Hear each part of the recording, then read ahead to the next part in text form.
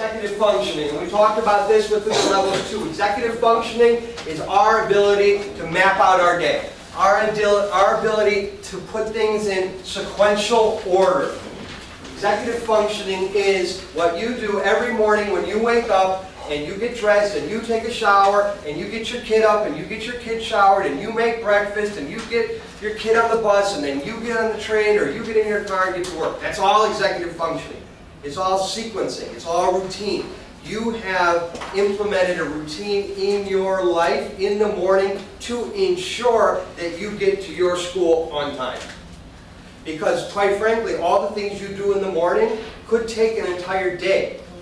But you've created them in a manner that they take 2 minutes each or 5 minutes each or 10 minutes here and 3 minutes there. You know that you can get all of this accomplished and get to work by, what, 8? 8:30? 7? 8. And in many cases, that's a lot of stuff. It's a mountain of stuff that we get done in the morning before we get to work. That's all executive functioning. That's all mapping out a routine. A lot of our children with autism have tremendous difficulty with that. How many of your children get to the front door of your classroom and just stand there? And don't know what to do, let alone where to go, and most specifically, what to do once they got to wherever it was that they were going. So a lot of this can also be addressed via scheduling.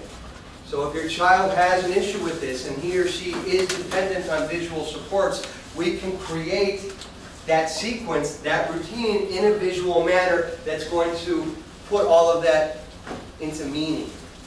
It's going to create executive functioning skills in a visual sense. So if your child sees that first they're to go to circle time, and then they're to go to whatever station, and then to lunch, and then to gym, if it's visible to them, it makes a lot more sense.